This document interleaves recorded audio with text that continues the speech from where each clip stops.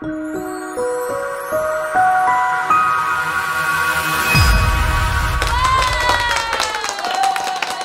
evening. Welcome to our Wednesday night service. Glad you could be here.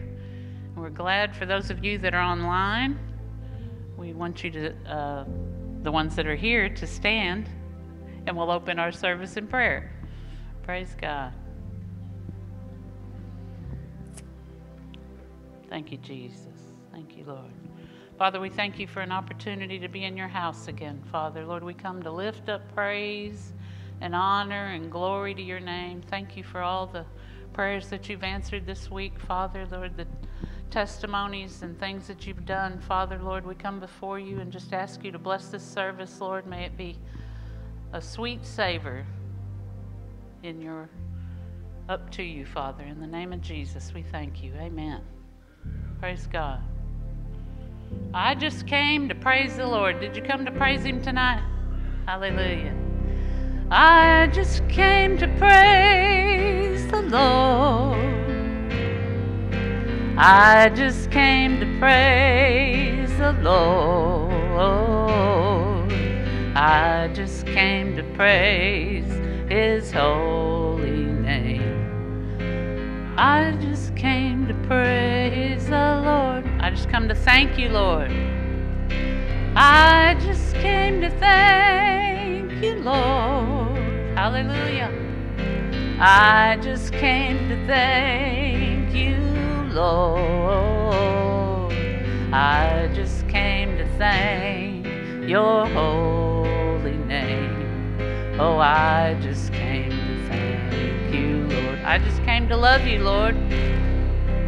I just came to love you, Lord. Thank you, Father. Hallelujah. I just came to love you, Lord. I just came to love his holy name. Oh, I just came to love the Lord. Praise the Lord. Oh, I just came to praise the Lord. Hallelujah. Thank you, Father. I just came to praise the Lord. I just came to praise your holy name. Oh, I just came to praise the Lord. Came to thank you, Lord. I just came to thank the Lord. Hallelujah. Thank you for keeping us. I just came to thank the Lord.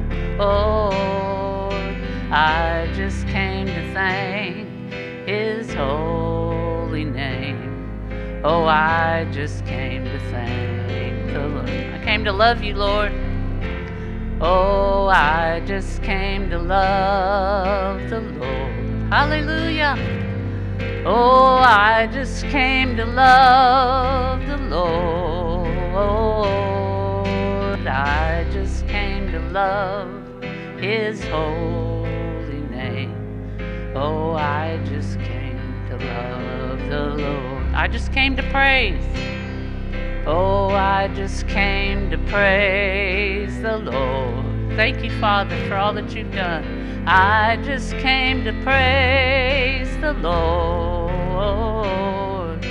I just came to praise his holy name. Oh, I just came to praise the Lord. Hallelujah. Lord, we thank you. Hallelujah, for all that you've given and done for us. Hallelujah. Praise you, Father. We want to give honor and glory to your name. I want to give a testimony of my sister texted me and said night before last that a friend of ours, her friend has a twin brother, and he was having an active heart attack. And she texted me and said, pray for Terry. And he's having an active heart attack right now. They're trying to get him to the hospital and all of that. So anyway, I started prayed on the phone a few minutes, and I said, well, keep me updated. It was late, about 9:30 or so. And the next morning, she had texted me and said they were stabilizing him overnight, and then they were going to send him by helicopter to Nashville, send him on and do a heart cath on him. And I said, oh, I just pray that there's no damage done, because that's where the, you know, a lot of the mess comes from. Or anyway, so they called today and said that he had 2 95% blockages behind his heart, and they went in and did stents on him, and he is doing really good, and he's going home. And I said, that's a miracle. That is a miracle. And I know it happens every day, but it happened to somebody I know, and it's a miracle. And I praise God for that. So I don't know what his relationship was with God at the time, but I pray that it is increased at this point. Praise God. So we are children of the King. Oh, yes. Oh, yes. Oh, I'm a child of the King, and his royal blood now flows through my veins. And I, who was wretched and vile, now can sing. Oh, praise God, praise God. Oh, I'm a child of the King. Let's sing it again. Oh, yes. Oh, yes. Oh, I'm a child of the King, and his royal blood now flows through my veins. And I, who was wretched and poor, now can sing. Oh, praise God, praise God. Oh, I'm a child of the King. Oh, yes. Oh, yes.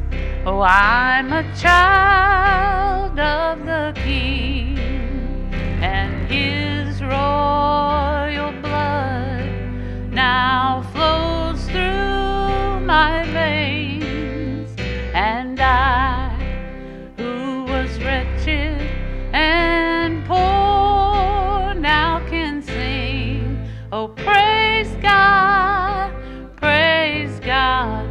Oh, I'm a child of the King. Praise God, praise God, praise God.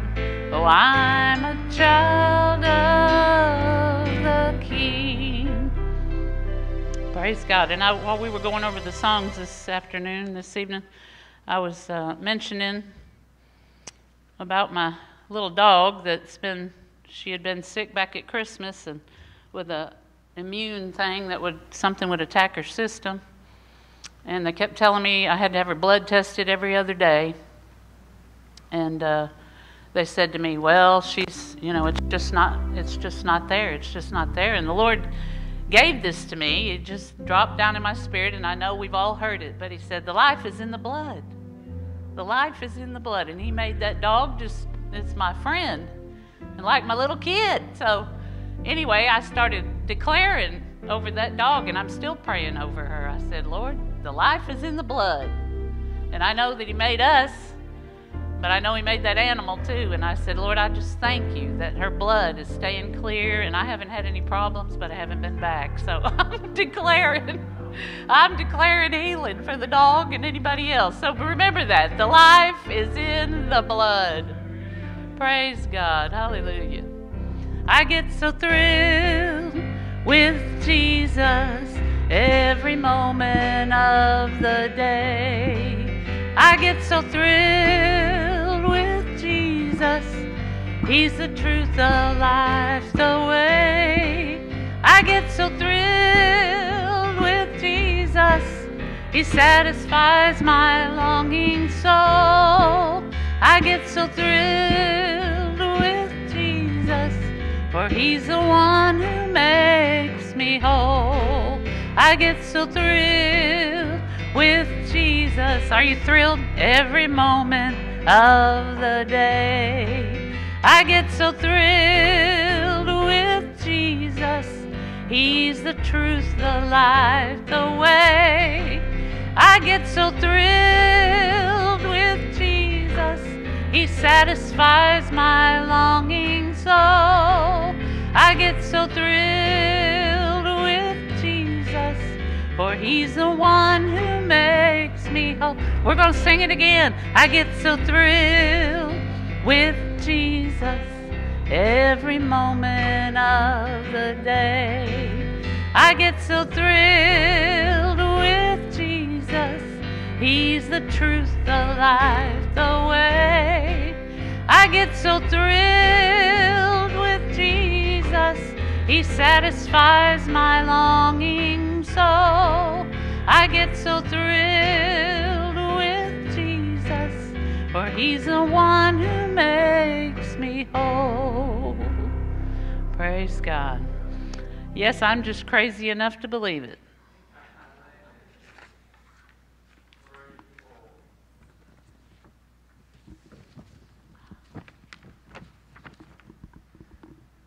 Well, you may be seated. I wouldn't call it crazy, believing in Jesus. And, my life was at a place when I was a young man and didn't think life was worth living anymore, and thought more and more about just checking out of this world. And I felt like I was trapped in a deep, dark pit and no way out. And but then I heard about Jesus again. And heard about Him as a young boy, but heard about Jesus and how He could give me a brand new life. The Bible says, if any man be in Christ, is a new creation. The old is gone, behold, the new has come. And I heard that God had given me a brand new start in life. And there wasn't anybody around. It was 12:30 at night, and knelt down in my living room, and I prayed, Lord, I believe that you're the Son of God, and you know all the bad things I've been doing. And Lord, I need a new life like that preacher was talking about. And I ask that you'd forgive me of my sins, come into my heart, be my Lord, be my Savior. And from that point on, God gave me a brand new life. And I remember it was not too long after that, I was in, the doctors thought there was something going on with my kidneys and wanted to do this scan. And so went to the hospital. I was waiting, and the Bible says we love because He first loved us. And I was, when Jesus, what He done in my life, that's why I was serving Him. And there's this guy in the waiting room, and started talking to him about the Lord. And he said, well, what did Jesus ever do for you? And I said, well, besides forgive me of my sins, He gave me hope, He gave me joy, gave me a relationship with Himself, and that guy got all flustered and ran out the door. But that's what the Lord did. I've let the Lord down from time to time over the years, but He's been faithful. And He said in this life we would have trouble. This world isn't heaven yet, but He's promised to never leave us, never forsake us. And He's that friend that sticks closer than a brother. Amen? Amen. So it's crazy not to lean on Jesus. Crazy not to believe on Him. Well, there's a number of prayer needs. And Terry Seckler needs prayer for continued healing. Patty Brennan needs prayer for, bad test results, upcoming appointments. Pray for healing. Kay Bone, she needs prayer. She had fallen out of bed and got hurt. We need to pray for her. Pastor Keith, he's still undergoing various tests. We need to pray the Lord's touch on him. My wife, she's home, not feeling well today. And praise the Lord, Barry was released from the hospital, and he didn't have any kind of blockage from a stone or anything, but he does have pancreatitis. And so I told him we'd be praying for him tonight. And then Brandy, who is Carlos's granddaughter, the last eye checkup noticed a hemorrhage in the retina, and the doctor is concerned and wants her to go to a specialist. And so we need to pray for Brandy. And Carlos also wrote patients with high blood pressure, diabetes, or heart disease. And doctors are finding millennials who have had COVID are now being diagnosed with high blood pressure and heart issues. Maybe they just had to go back to work. Sorry, bad joke. Let's pray. If you have a need tonight, God cares. He loves you. He's a personal God, you know. And one of the things that kept me from giving my life to Jesus was I heard, for God so loved the world. You know, God loves all the masses of the world, but what about me, Brett Laszlo? And God got through to me that He sees individuals. He sees individuals. He knows your need. And so if you have a need tonight, you give that to the Lord. Sandra, she's needing a touch. She's dealing with migraines too. Let's pray. Oh, Lord, Lord God, thank you, Lord, in this crazy world we live in. God, we're not forgotten by you. Jesus, you said that, Lord, our Father in heaven knows how many hairs we have on our head. Lord, you know everything about our lives. God, you love us. You're concerned. And Jesus, because, Lord, you died for us, Lord, and that veil that separated us from you is ripped in two. God, we can come confidently before you, not because of who we are, but, Lord, who you are and what you've done for us. And God, thank you for salvation, full and free in Jesus. And Father, so in Jesus' name, we lift up these various needs. We lift up Terry before you, and Patty, and Kay, and Pastor Keith, and Barry.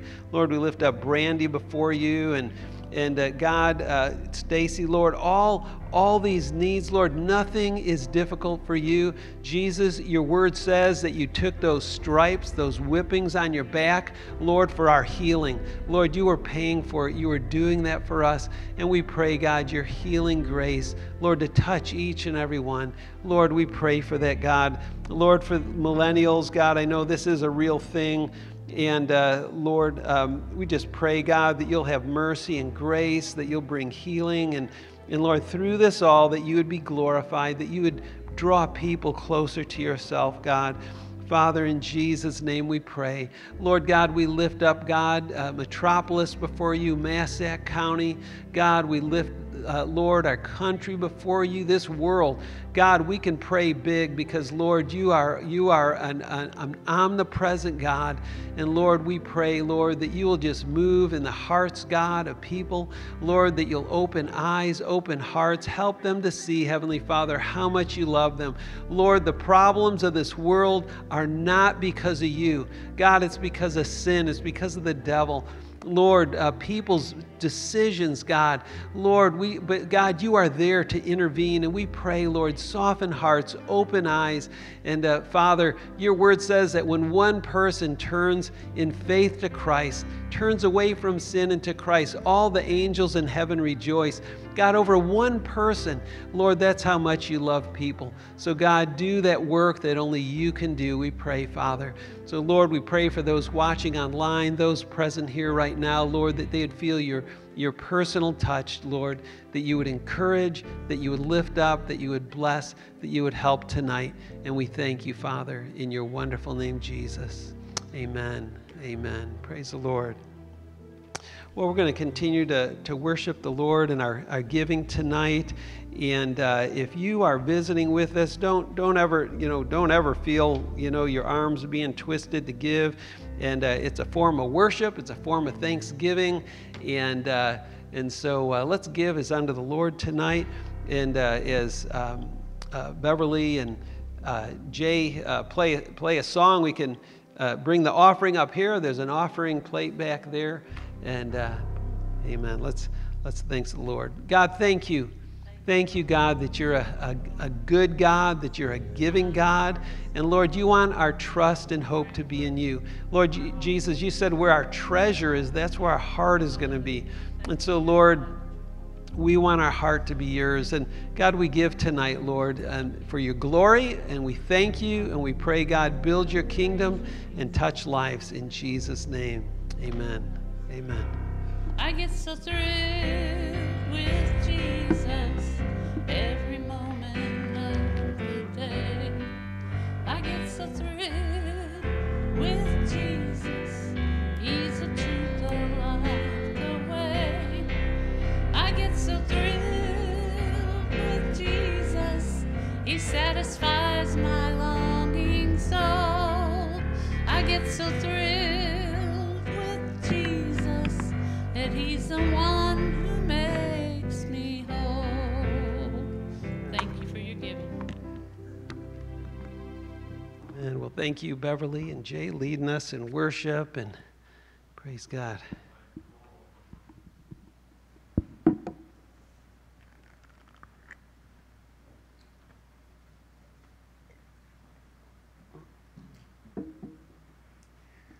And when the Lord got a hold of my life, I was spending lots of time with God every day, reading the Bible and praying, and God was meeting with me.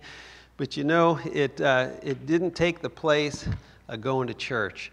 And so even though I didn't know anybody, I was 18 at the time, and I decided, well, kind of felt older, but I'm going to go to youth group midweek, and went to Sunday morning, Sunday evening, and I just couldn't get enough. You know, God designed church for us to come and be encouraged and lifted up, and so praise the Lord. Glad you're here tonight. Just one announcement. Sunday mornings, we started a prayer meeting in the conference room downstairs from 9:30 to 10 o'clock, and I talked about Charles Hayden Spurgeon's boiler room, and God answers prayer. And so if you can come just a little bit earlier and pray for God to move and have His way in people's lives, and it'll be good. 9:30 Sunday mornings. Amen. Whoops. Here we go. All right. So the Bible is kind of divided into two parts, isn't it? It's divided in what's called the Old Testament and the New Testament. The Old Testament runs from Genesis to Malachi. The New Testament runs from Matthew to the book of Revelation. So why is it that it's called the Old Testament and the New Testament? What does that mean?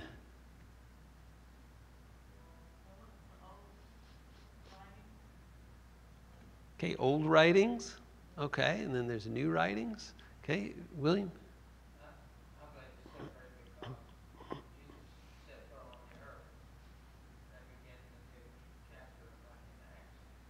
Okay, so a new chapter's begun. Yep, that's true. Okay, anyone else?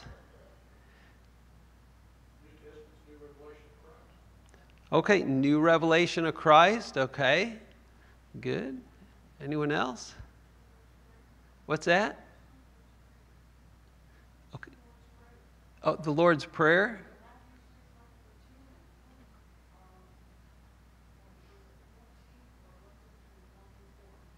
Okay. So Jesus definitely, He was God's fullest revelation to us on earth, and he gave us the Lord's Prayer. His disciples asked Him how to pray. And well, the word Testament, actually, it means covenant. There was an old covenant, the old covenant God made with people, okay, when He brought the Israelites out of Egypt, and when there's the 10 Commandments, there's the old covenant, and then there's a new covenant. And so really, you know, when we hear testament, you know, it really doesn't register. So you could even think of it in even a simpler term. It was the old agreement between God and people, and now a new agreement between God and people. So we've been going through the book of Hebrews, and we're actually on the second half of chapter 8. We're going to go through the first half of chapter 10, and I believe, well, it's because God's word, you're going to be blessed this evening. Let's pray. Lord, we just thank you, God, for blessing us with your word. And God, I pray that you'd give us understanding tonight. Holy Spirit, that you would give me grace, Lord, as I teach your word. And God, give us grace, Holy Spirit, to hear, to understand. And we thank you in your precious name, Jesus. Amen. So Wednesday has been more Bible study than preaching. But let's read verses 7 and 8 of chapter 8, and I'm going to have it here on the screen for you. For if that first covenant had been faultless, there would have been no occasion for a second one. But finding fault with the people, he says, see, the days are coming when the Lord will make a new covenant with the house of Israel and with the house of Judah. Let's see, let me just stop there. So a covenant is an agreement that is binding between two parties. And the fault was not that there was a problem with the agreement God set up, and there was definitely not a problem with God's end of the bargain, but the fault was with the people. Okay, they didn't hold up to their end of the agreement. Basically, the agreement that God made with them was a suzerain, loyal covenant, a royal covenant that was common back then. And basically, God, being the King of Kings, said this: I will provide for you, I will protect you, I am going to give you this wonderful land, and that's my end of the agreement. Your end of the agreement is, here's 10 things you got to keep. Okay, 10 commandments. Okay, no other gods besides me, don't worship idols, honor my name don't take my name in vain. Okay, honor it as holy.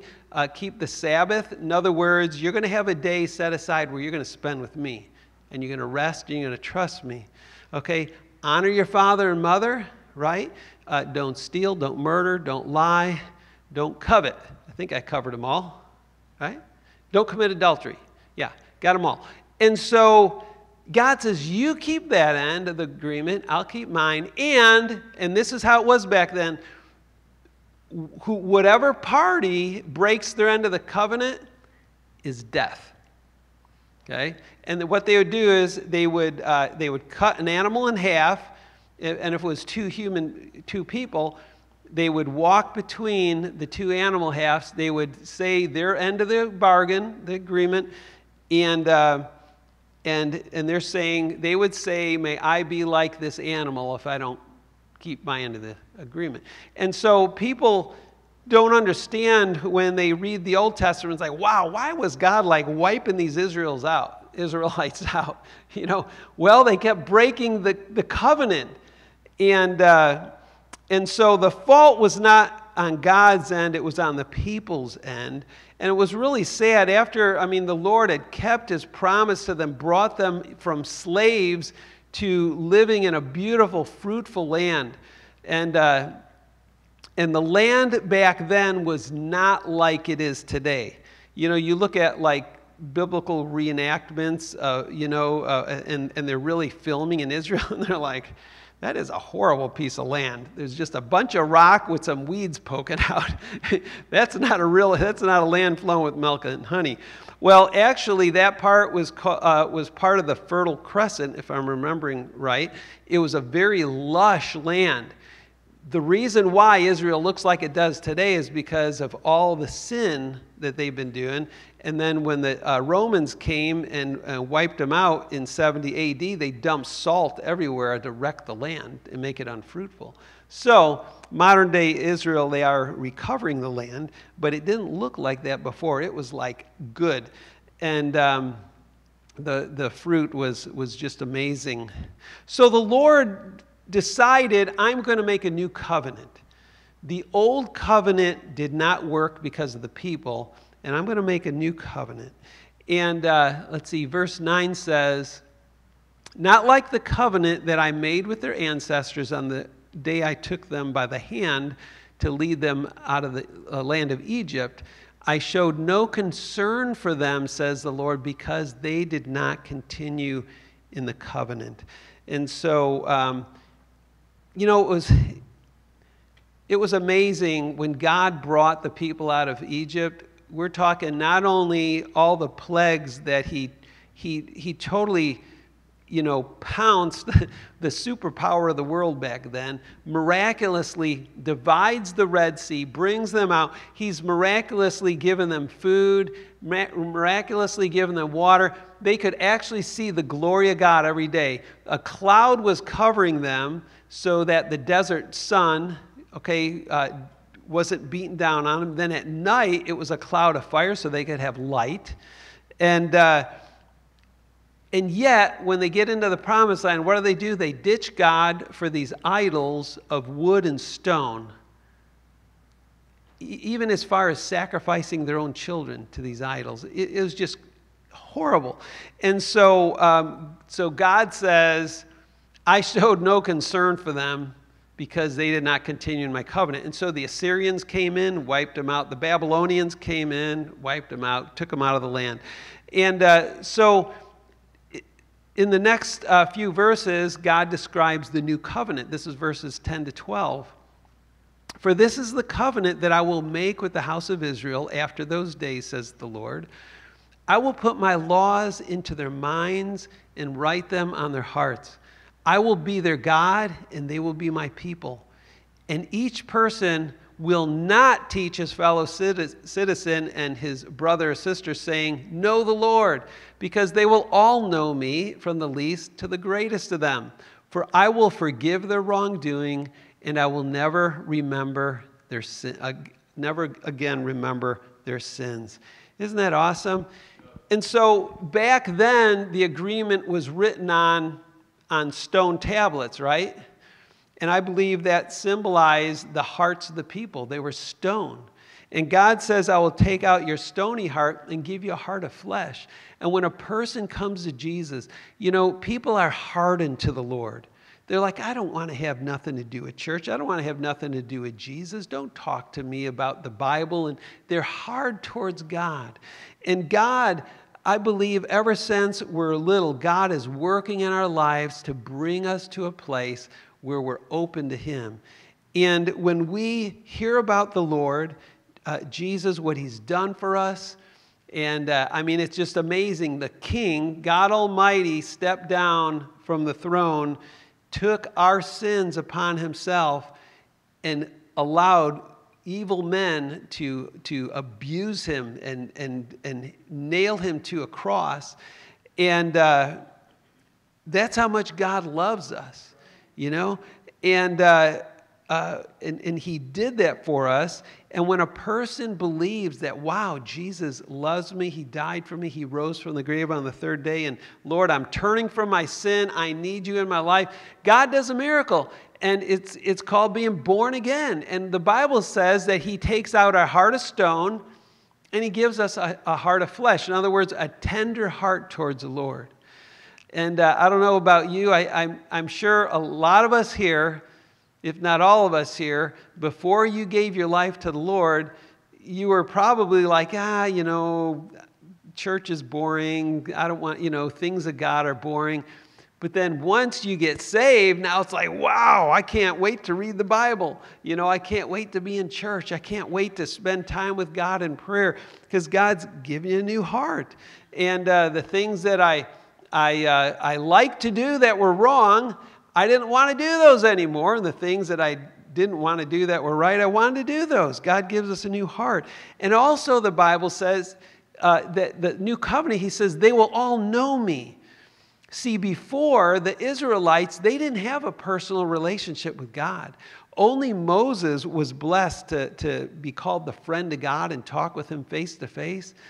But now, when a person comes to God through Jesus, we get a personal relationship with God. That's, the children's song, Jesus loves me, this I know. Jesus loves me, God loves me. I have a personal relationship with Him. We know Him. And it's awesome. And the Bible says that, for I will forgive their wrongdoings and I will never again remember their sins. It's an awesome thing. Like what happened in my life, taking God up on His word. If any man be in Christ, he is a new creation. The old is gone, the new has come. God really forgave me. all the things that I did before Jesus, I didn't feel guilty about that anymore. You know, I didn't think of those things anymore because I was forgiven. In fact, I don't know about how you felt, but I felt brand new from the inside out. I felt clean. You know, there's self-help books and programs, and people can go to counseling and all this stuff, and they're trying to better their lives from the outside in. But Jesus said, clean the inside of the cup, and the outside will come clean. And so you get Jesus in your heart, he cleans you up, you're a brand new person on the inside, and then God starts working on the outside, right? Like that song, Jesus on the inside, working on the outside. Praise the Lord. That's the way God works. He changes us. And so to become a Christian doesn't mean that we're perfect, but it means we're forgiven. We're on our way to heaven. All expenses paid by Jesus.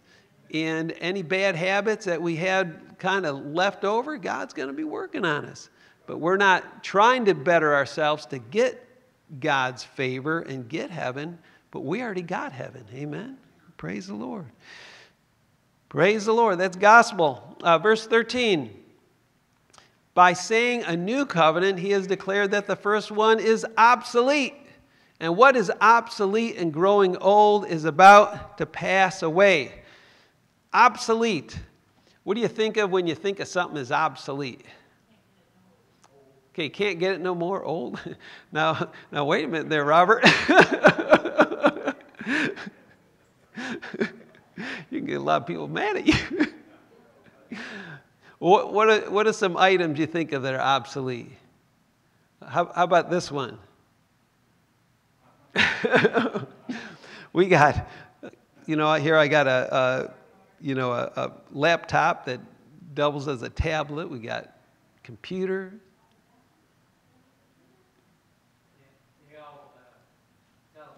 Oh, man, good. We're on the same wavelength. These old telephones. And I think, Sherman, was it you that said you used to have? Somebody was, okay, maybe you're talking party line, and I was thinking that. But, yeah, ring. Okay, so here's something else. That's the old Walkman cassette player. That's old. All right, so if anyone can guess this one, it's going to be amazing. What do you think that is? That's really obsolete. Jay's like something they used on my eye surgery. No, not ice. No, not knitting. It's probably only about this big.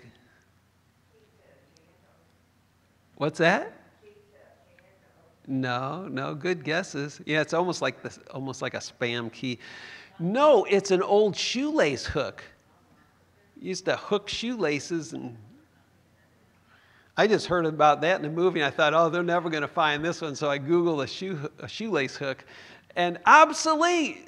We don't even use shoelaces a lot of times. We got Velcro. What's that? Got your hand. Yeah, got your hand.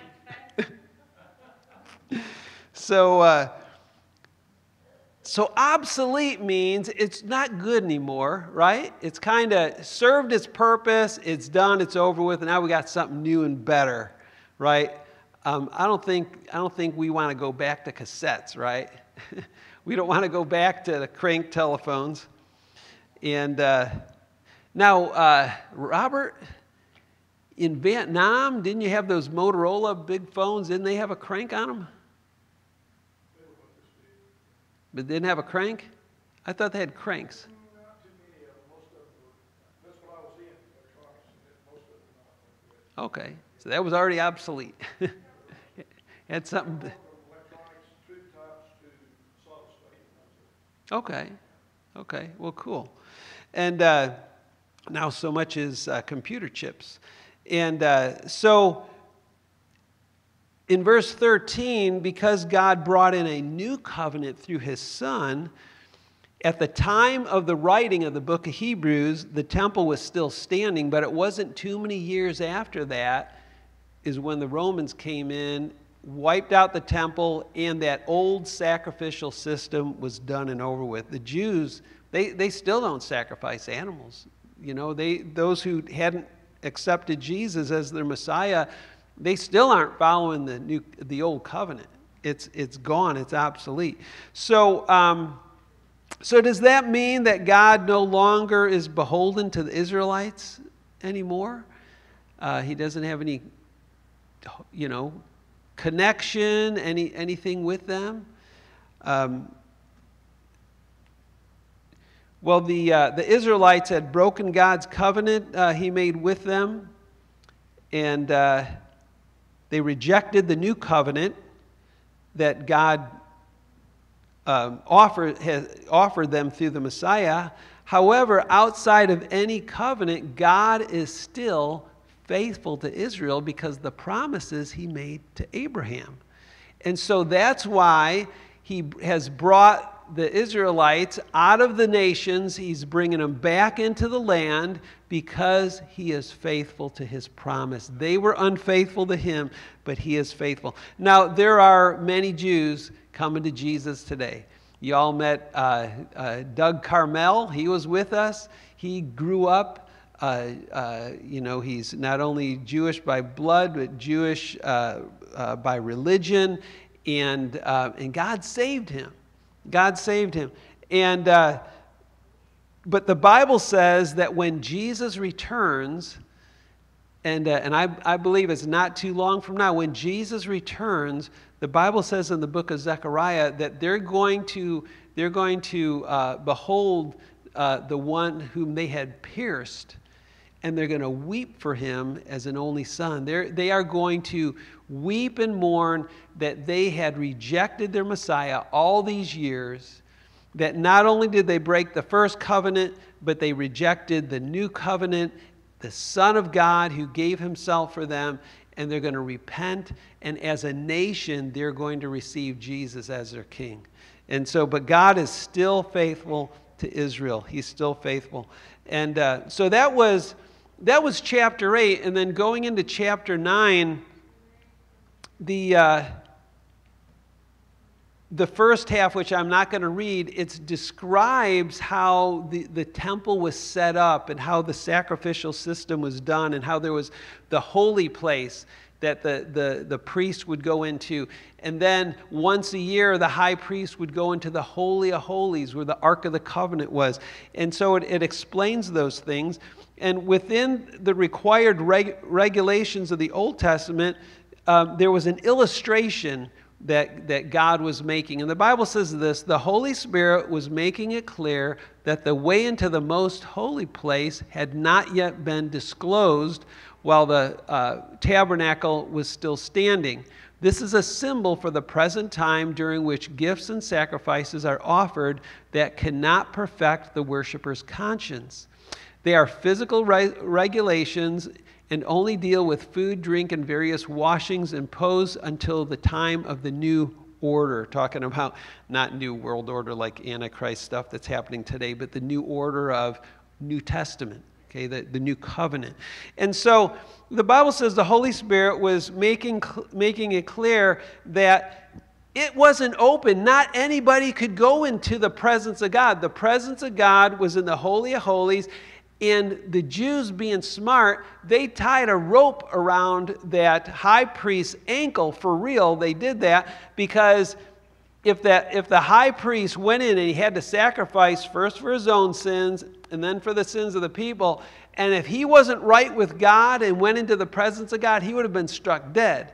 And then everybody would have been standing around. I'm not going in there. You going in there? I'm not going in there. Yeah, and so if he was struck dead, they would just pull him out. Next.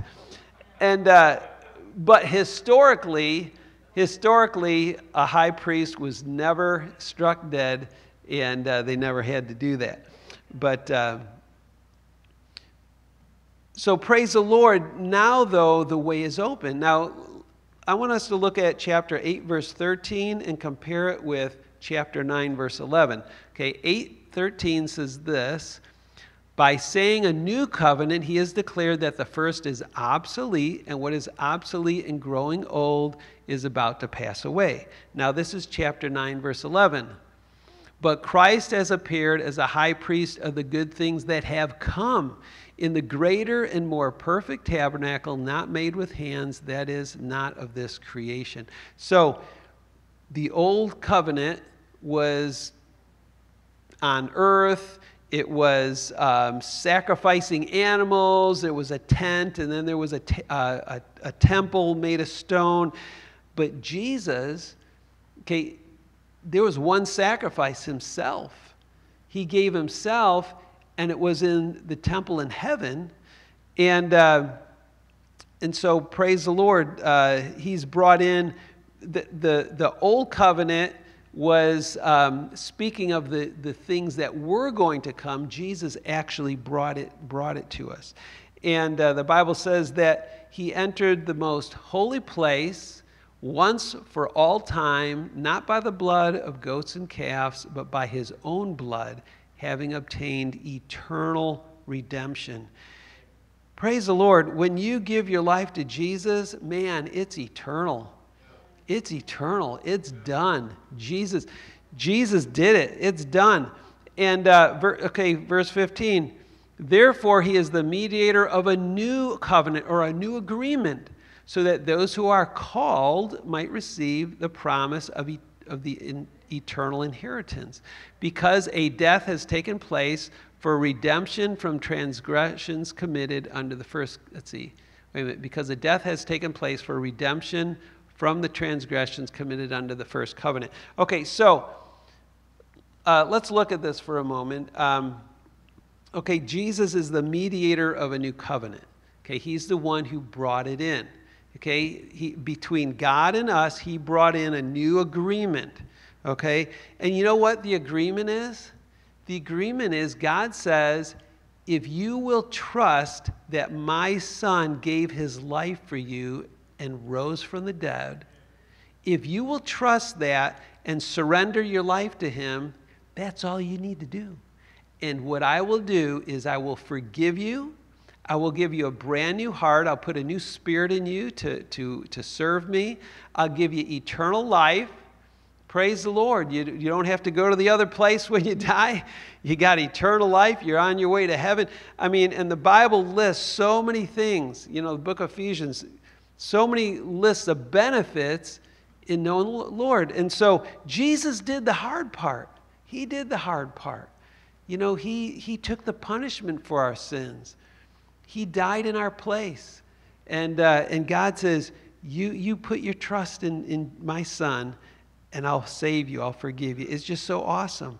And so Jesus, he died for all the sins that took place under the old covenant. And now this is important. Let me go back. So that those who are called might receive the promise. Jesus died for everybody, but it's not a blanket where now because Jesus died for everybody goes to heaven. It's on the stipulation of putting your faith in Christ. And Jesus said, no one comes to me unless the Father who sent me draws him. And so it's not an audible voice, but it's God drawing our hearts. It's God opening our ear and understanding to the good news, the gospel.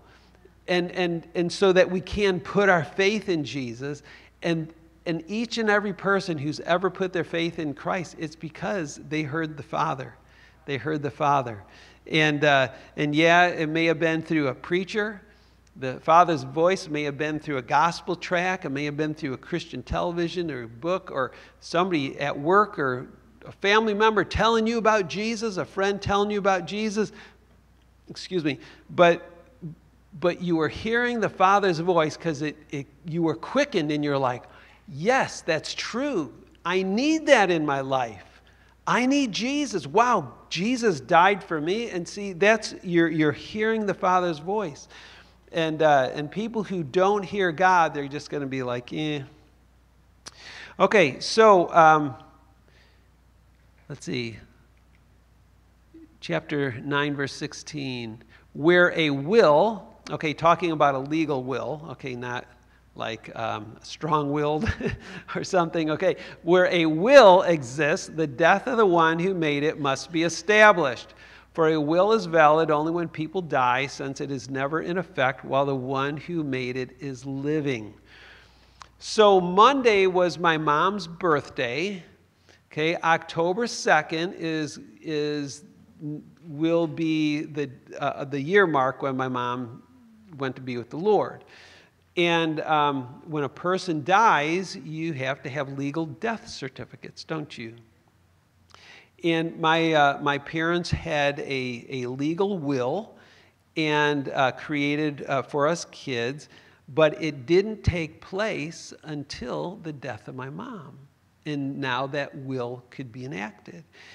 And the same with Jesus, the new covenant, the New Testament, the will could not be valid, could not be good until Jesus died and his blood was shed.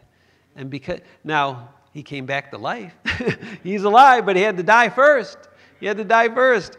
And so because he died, and we know he died, okay, he was dead, dead, dead, right? 3 days in a tomb, dead.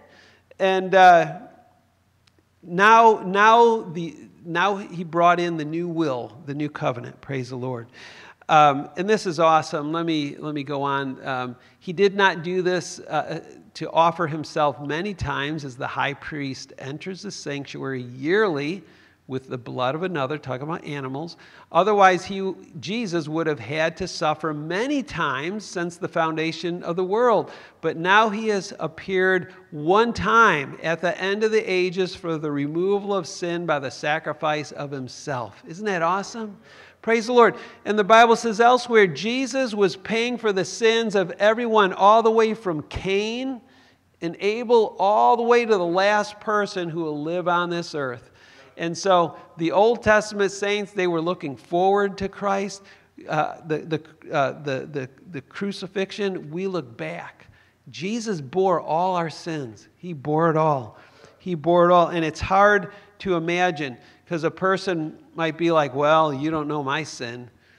Jesus bore the sin of the worst person you can think of that ever lived on this earth. The worst person, Jesus bore it all. And if they would have just turned to Christ, God would have forgave them. You know the difference between Judas and Peter? Judas ran out and hung himself. Jesus was still forgiving people when he was on the cross. What did Peter do when he denied the Lord? He went back. He went back. And so Jesus died for all of us. Praise the Lord. And praise God. So a couple verses to note. According to the law, almost everything is purified with blood, and without the shedding of blood, there is no forgiveness. Folks, God doesn't forgive us because he's a nice guy and decided to forgive us. The only way anybody is ever forgiven is because of the blood of Jesus. That's it. That's it. Now, God loved us before we ever knew him. He sent his son, but without Jesus dying. And you know what that says? You know, there's people who say, I'll turn my life around. I'll better myself. My good is going to outweigh my bad. And when I stand before God, he said, hey, you did pretty good. It doesn't work that way. Without accepting Jesus, you ain't getting to heaven. You ain't getting to heaven. There ain't no way. It's only by the blood of Jesus that there's forgiveness. And look at this one, verse 27. And just as it is appointed for people to die once, and after this, the judgment. Folks, that's a certainty. You know, we've all heard that there's two things that are certain in life. Death and taxes. And we know as long as some people are in government, the taxes are even more sure. But you know what? The Bible says all of us are appointed once to die. We're all going to die. the statistics are pretty strong. Now there's only let's see, Enoch and Elijah are the only two people who missed death, right? God took them to heaven. Otherwise, it's like 99.999999999 all the way down the line. We're all going to die. And not only that is that we're going to face judgment. In other words, we're going to give an account of our life to God. Nobody else is going to be standing there with you. It's not going to be nobody passing the buck. You know, Adam said, "Oh, it's the wife's fault." The wife said, "Oh, it's the devil's fault." Nope, we're all going to stand before God. We all have a part. And but the Bible says this in verse 28, just as sure as death and taxes and judgment is this, so also Christ, having been offered once to bear the sins of many, will appear a second time, not to bear our sin again, okay, not to bear sin, but to bring salvation to those who are waiting for him. Isn't that awesome? You know, I like what Billy Graham had to say. He said, you know, I believe Jesus is coming back, but the question is, when's he coming back for you? You know, last October 2nd, Jesus came back for my mom, and she was ready. And he's coming back. He's coming back to bring salvation. When he came for my mom, you know, it was, and my dad a year before that, glorious to heaven. And so when he comes back for us, are we going to be ready? Are we going to be ready? And so that was chapter 8, chapter 9. And let's see, let me see how much I got left here. And because this all really goes together. Let me, I think, let's see.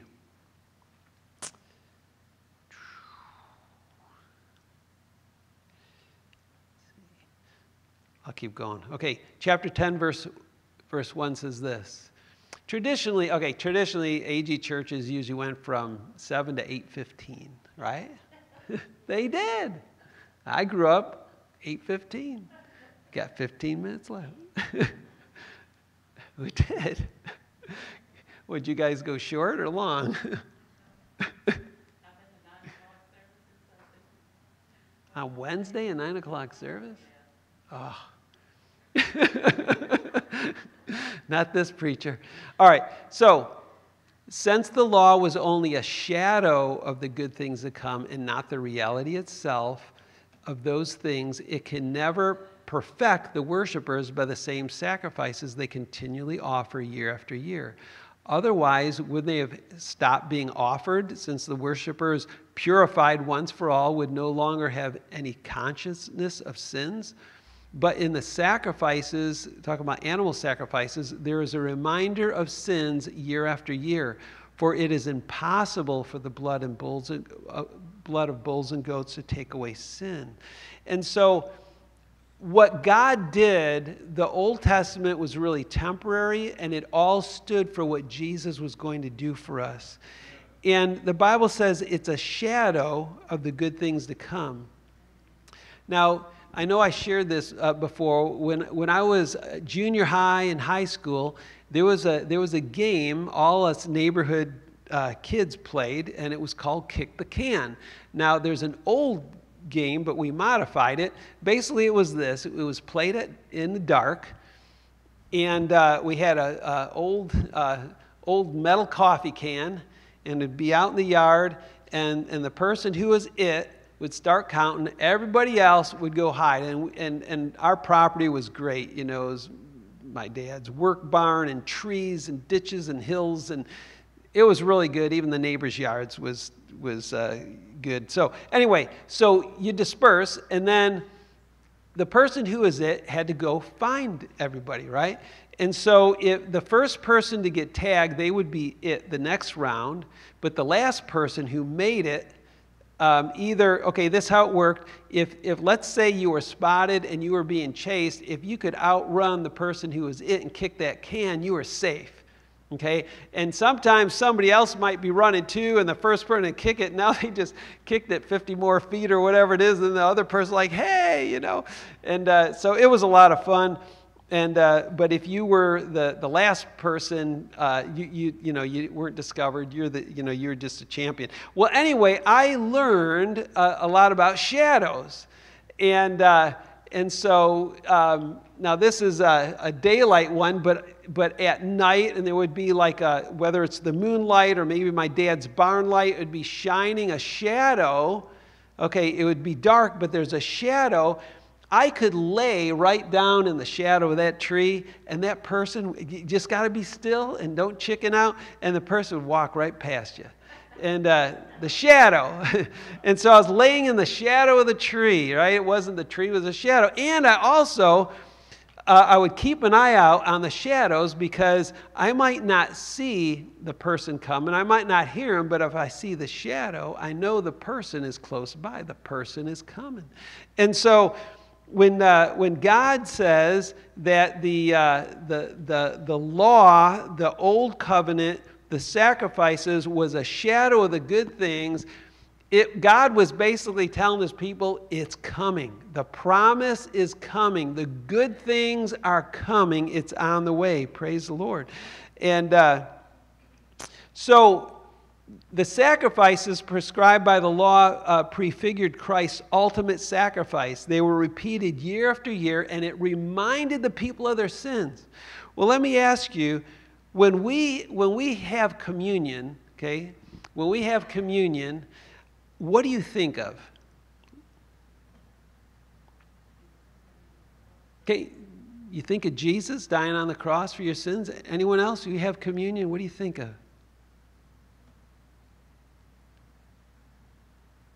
We're thinking good things, aren't we? Jesus loved me. He died. He gave his body for me. He gave his blood for me. We're celebrating, right? God gave me eternal life through the sacrifice of Jesus. Well, you know what? When the Israelites, whenever the high priest once a year on the Day of Atonement would sacrifice an animal, they weren't thinking good thoughts. They're thinking, oh man, they're thinking of their sins. They're thinking of the bad things they did. It was a reminder of their sins, but communion is a reminder of God's love for us and forgiveness. Praise the Lord. Now, all of us can remember the things we did wrong, right? If we sat down, we could remember them, but we don't feel guilty anymore, right? We don't, because God took away our sin. He took away our guilt. And you know what? I'm going to, let me skip on for time's sake. If we were to read verses 11 to 14, it talks about the priests were standing day after day making the sacrifices, where Jesus, he had one-time sacrifice and he sat down because it's done. It's done. His work is done. Praise the Lord. The work for our salvation is done. Let's see.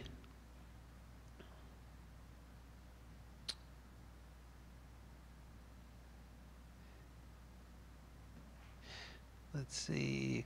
Let me go down to verse 17. I'm at the end. I'm just going to close. I want to skip through a lot because all you never went to 8:15 growing up.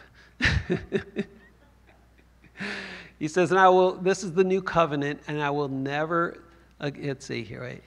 He says, this is the covenant I will make with them after those days, the Lord says. I will put my laws on their hearts and write them on their minds, and I will never again remember their sins and their lawless acts. Praise the Lord. And then verse 18, now where there is forgiveness of these, there is no longer an offering for sin. You know, Jesus, when, let's see, did I put this in there? Yes, I did. When Jesus, let's see, once for all, let's see, let me go on.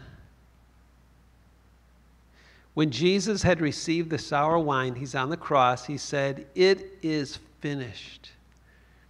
Then bowing his head, he gave up his spirit. Jesus said, it's finished. There's nothing more he could do, and there's nothing more we can do.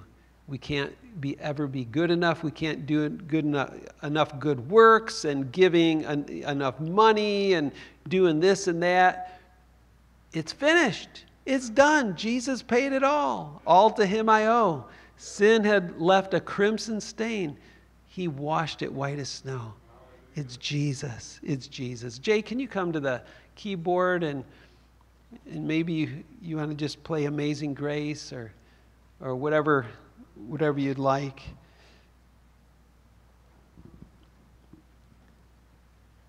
The covenant, praise the Lord, that God has for us is, praise the Lord that you didn't have to come to church with a cattle car. and we're offering sacrifices and, spilling the blood of bulls and goats and all those things. Oh, Pastor, I wronged my neighbor. Here, I'm bringing a sheep. We don't do that anymore. Praise the Lord. All the difficult rules and regulations that God had on the people, we're free because God gives us a new heart. He gives us a new heart. And so with every head bowed, every eye closed,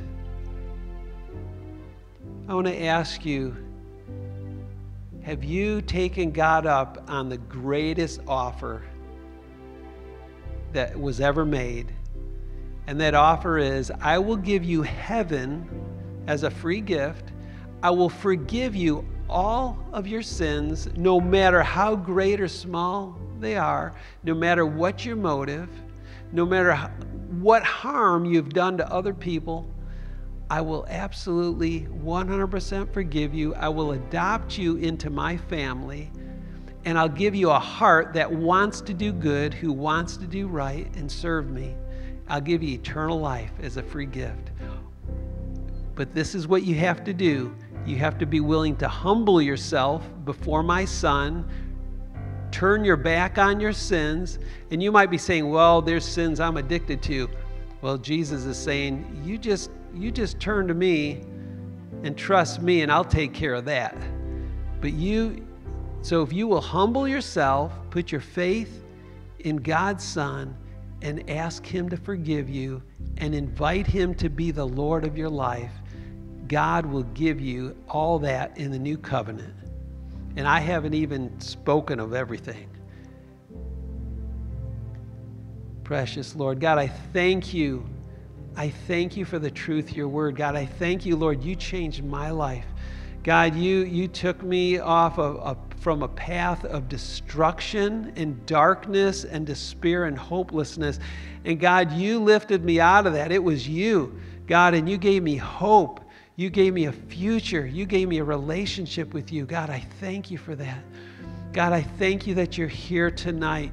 God, there may be those hearing this word for the first time in person or maybe hearing online, Lord, right now.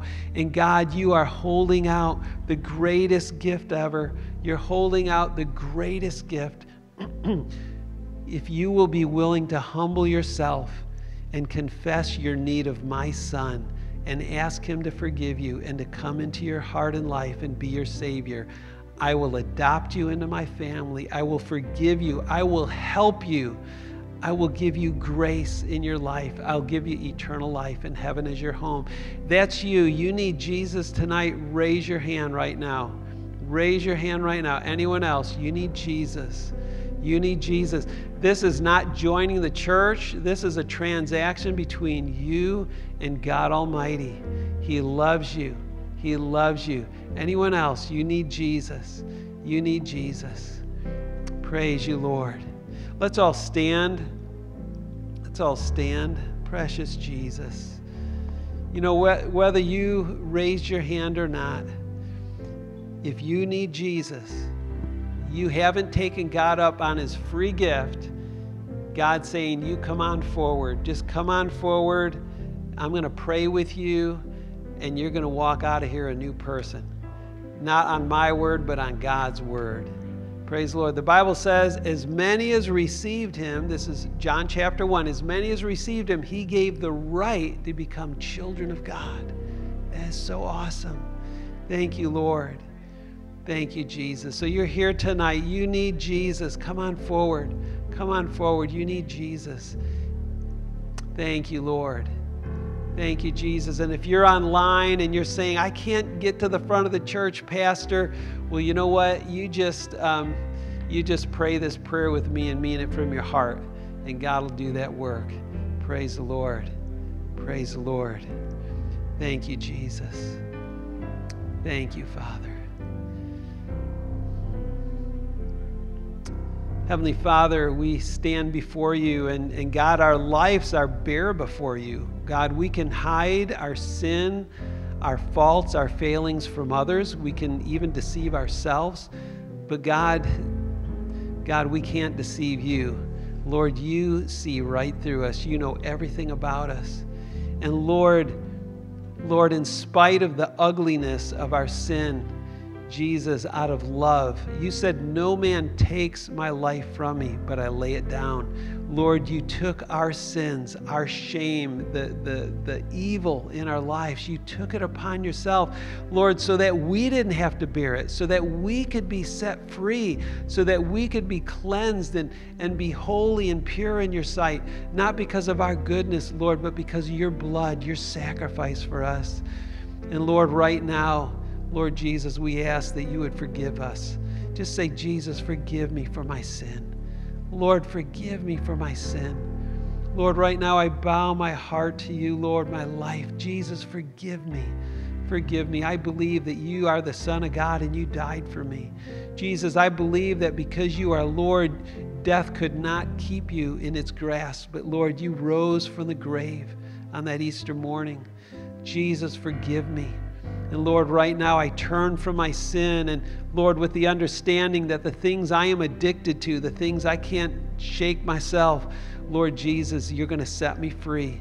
God, I thank you for that. And Lord, I open my heart to you, and I pray, Jesus, come into my heart. Sit on the throne of my heart. Be the Lord of my life, and give me grace to serve you all the days of my life. Lord, I pray for that. God, thank you for hearing my prayer. For your word says, whoever calls upon the name of the Lord will be saved. Jesus, you said, all who come to you, you will in no wise cast out. You'll never turn away. So God, we thank you for forgiveness. We thank you right now in Jesus' name for salvation. Amen. You know, the Bible says in Romans chapter 10, that not only do we have to believe, but we need to confess with our mouth Jesus is Lord. Folks, you got to humble yourself. When I humbled myself before the Lord and knelt before God, he heard my prayer, and I could see small changes in my life. But when I actually told somebody that I gave my life to Jesus, that's when God showed up big time. And so he was not ashamed to hang for you naked on a cross. And if we can't confess that we've given our lives to him, we're not worthy of him, really. You know, we need to confess to somebody. So if you prayed tonight, or maybe you're online and you prayed, and you know, maybe you need to text somebody or phone somebody or tell the person next to you, you prayed tonight, you didn't come to the altar. You know what? I didn't answer the altar call either when the preacher had. I waited till I got home and knelt, you know. But you know what? I needed to tell someone, and you tell someone. You tell someone. Amen. Amen. Lord, thank you for our time together tonight. And Lord, I pray your blessing on us as we go, and just, Lord, be glorified through our hearts, through our lives. The rest of this week, we love you. In Jesus' name, amen. And it's 8:15. God bless you, and have a good rest of the week.